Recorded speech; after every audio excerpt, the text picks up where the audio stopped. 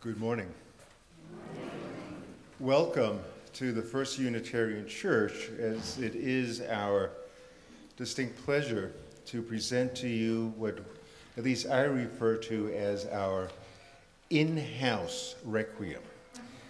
And the reason I call it in-house is because I'm very proud of the fact that the libretto has been written by our own Kathleen Cahill, and the music composed by our own David Zabriskie. And there's a special significance somehow when it's within our own congregation that can produce such a masterpiece. And it's just a wonderful moment for the whole congregation to be able to experience this.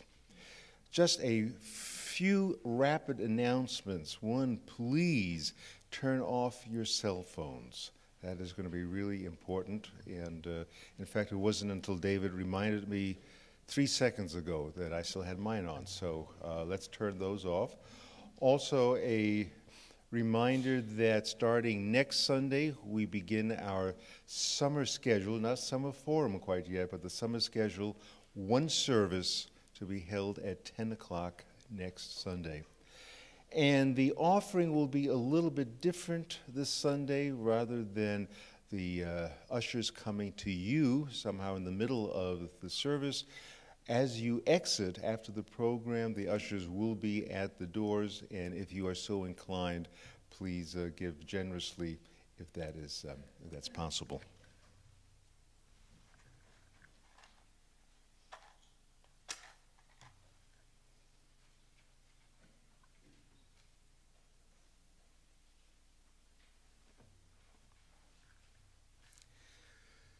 Symbol of light and of knowledge, symbol of warmth and freedom. We light this chalice as a symbol of our faith.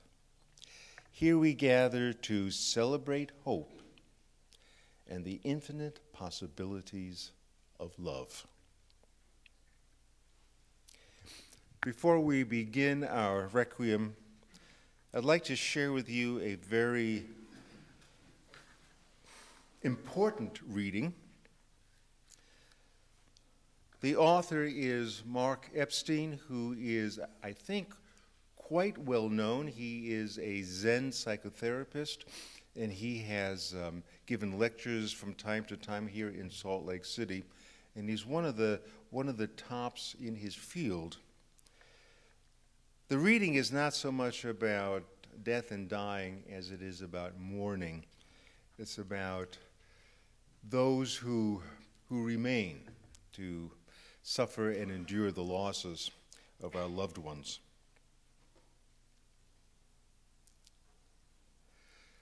Talking with my 88-year-old mother 4.5 years after my father died from a brain tumor, I was surprised to hear her questioning herself. "You'd think I'd be over it by now," she said, speaking of the pain of losing my father, her husband of almost 60 years. "It's been more than 4 years, and I'm still upset." Well, I'm not sure if I became a psychiatrist because my mother liked to talk to me in this way when I was young, or if she talks to me this way now because I'm a psychiatrist.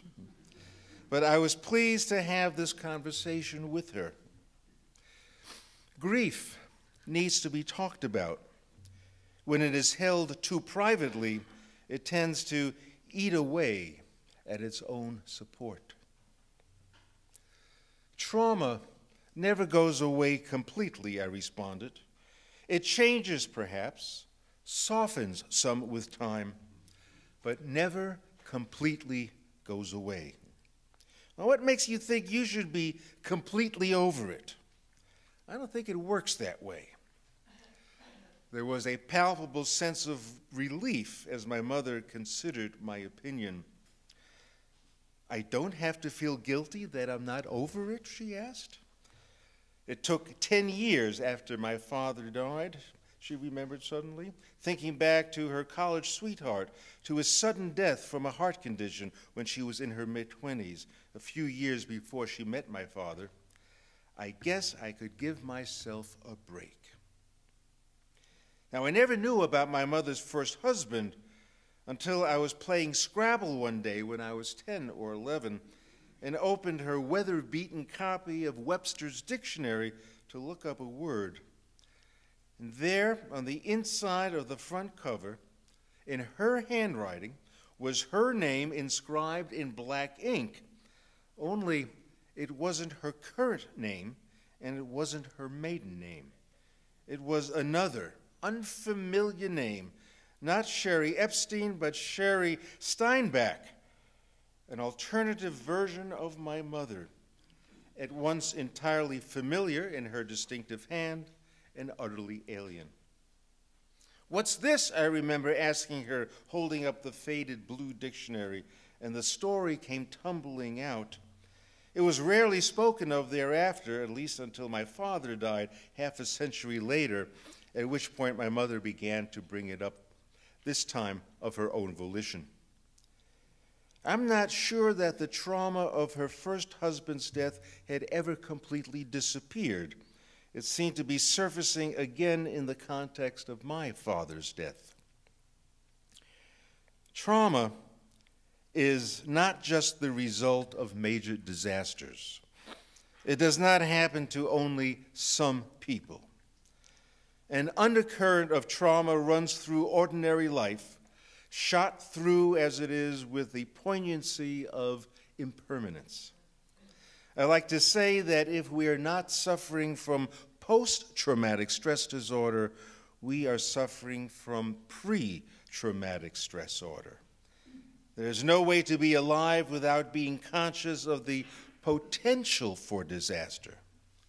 One way or another, death and its cousins, old age, illness, accidents, separation, loss, hangs over all of us. Nobody is immune. Our world is unstable and unpredictable and operates to a great degree, and despite incredible scientific advancement, it operates outside our ability to control it. My response to my mother, that trauma never goes away completely, points to something I've learned through my years as a psychiatrist. In resisting trauma and in defending ourselves from feeling its full impact, we deprive ourselves of its truth. As a therapist, I can testify to how difficult it can be to acknowledge one's distress and to admit one's vulnerability. My mother's knee-jerk reaction, shouldn't I be over this by now, is very, very common. In 1969, working with terminally ill patients, the Swiss psychiatrist Elisabeth Kubler-Ross brought the trauma of death out of the closet with the publication of her groundbreaking work on death and dying. She outlined a 5-stage model of grief: denial, anger, bargaining, depression, acceptance. Her work was radical at the time. It made death a normal topic of conversation, but had the inadvertent effect of making people feel, as my mother did, that grief was something to do right. Mourning, however, has no timetable. Grief is not the same for everyone, and it does not always go away. The closest one can find to a consensus about it among today's therapists is the conviction that the healthiest way to deal with trauma is to lean into it rather than trying to keep it at bay. The reflexive rush to normal is counterproductive. In the attempt to fit in, to be normal, the traumatized person, and this is most of us, feels estranged. While we are accustomed to thinking of trauma as the inevitable result of a major cataclysm, daily life is filled with endless little traumas. Things break, people hurt our feelings, ticks carry Lyme disease, pets die, friends get sick and even die. I was surprised when my mother mentioned that it had taken her 10 years to recover from her first husband's death. That would have made me 6 or 7, I thought to myself, by the time she began to feel better. My father, while a compassionate physician, had not wanted to deal with that aspect of my mother's history. When she married him, she gave her previous weddings photographs to her sister to hold for her. I never knew about them or thought to ask about them, but after my father died, my mother was suddenly very open about this hidden period in her life. It had been lying in wait, rarely spoken of for 60 years.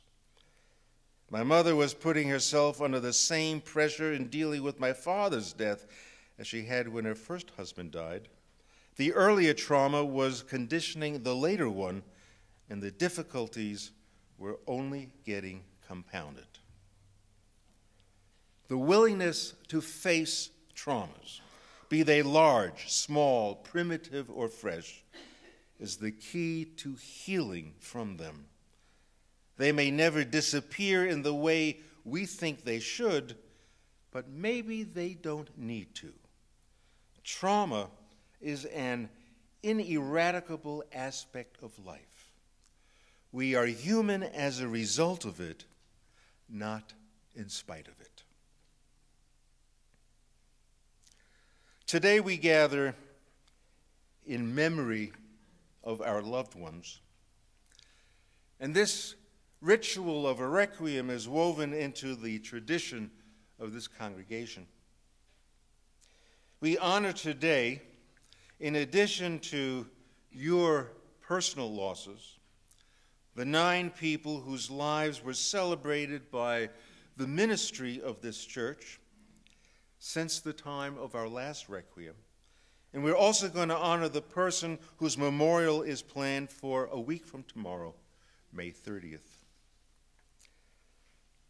So may our minds and hearts recall at this time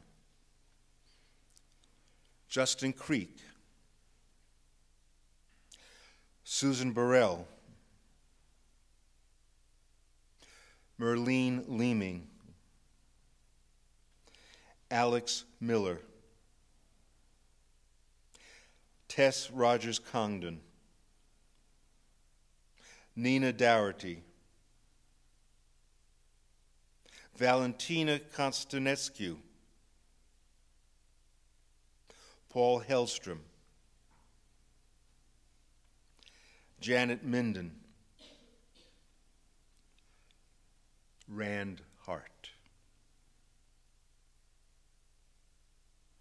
At this time, I invite you to say the names of those who are in your hearts at this time. Just say the names.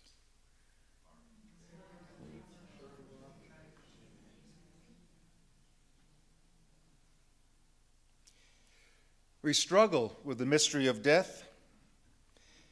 We may protest its choice of season. We seek the healing which time brings. But our spirits are lifted that our loved ones entered our lives, blessed our days, and live even now in our hearts. Amen.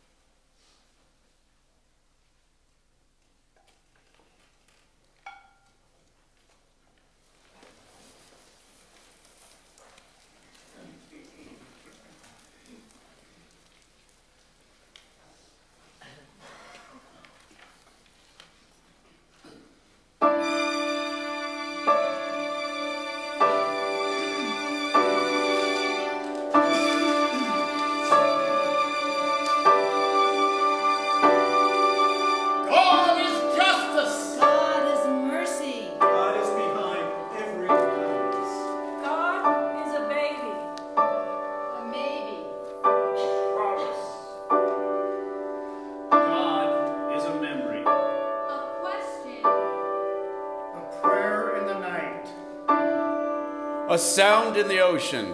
A calm in the heart.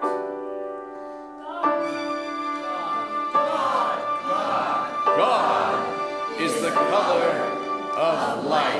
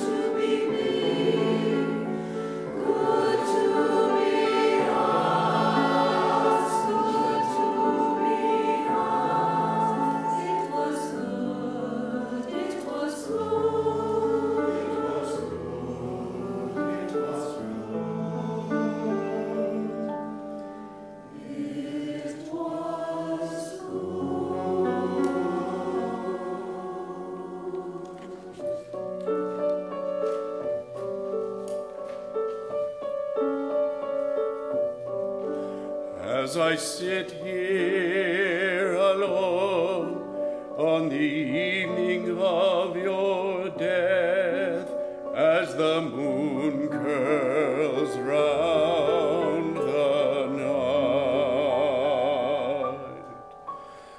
I can barely catch my breath, for it seems it was a week ago I met you.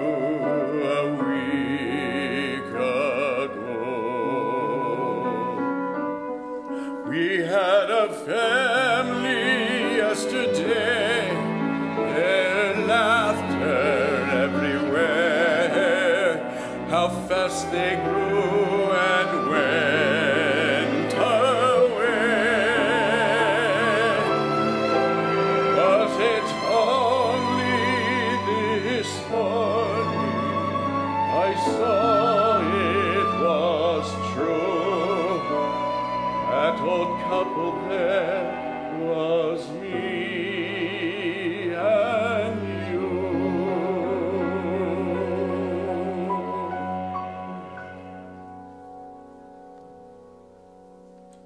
It goes so fast, a life is like a day.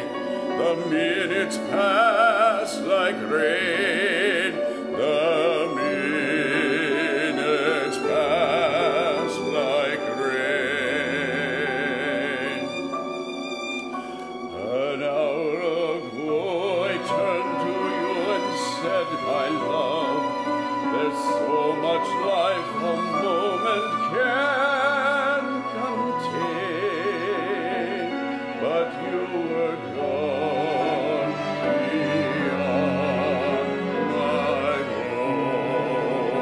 voice, and now alone I watch the moon around the night, and I rejoice in the life we shared, and I rejoice in the life together we shared. I rejoice,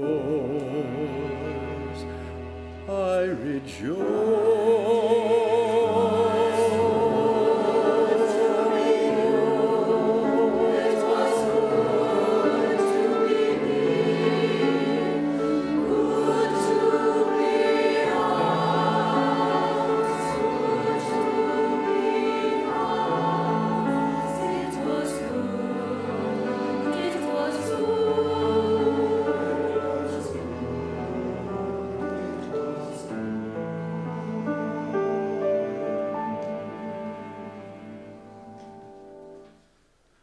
For it was worth all the time in the world. It was good. It was good. It was good.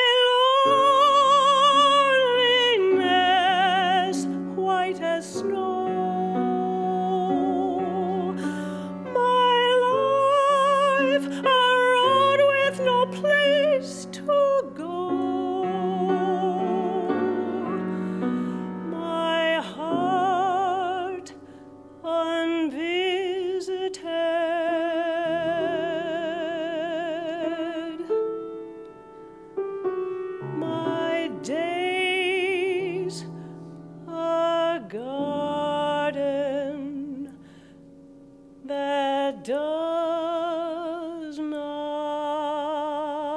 grow.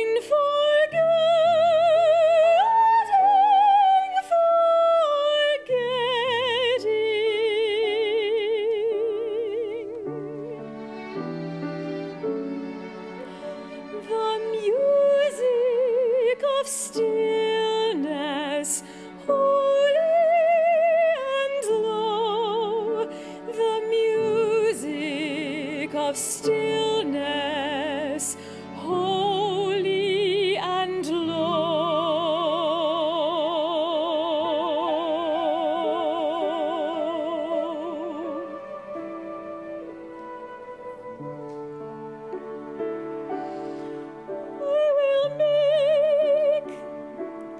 I will make this world of my devising out of a dream in my lonely mind.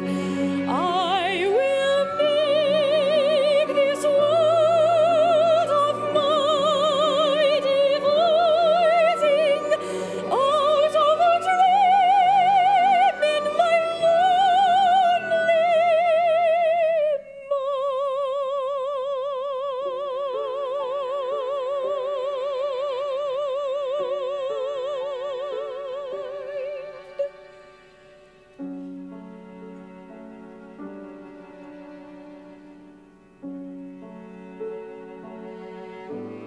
I shall find peace, peace.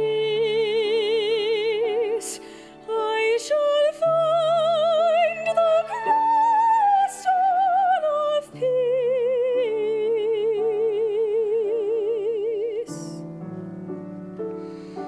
I shall find peace. I shall find peace.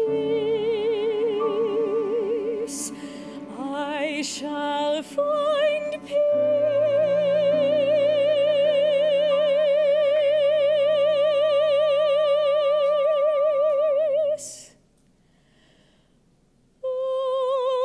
Above me,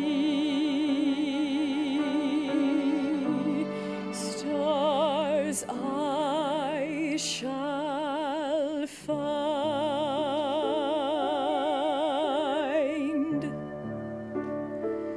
Stars I shall find.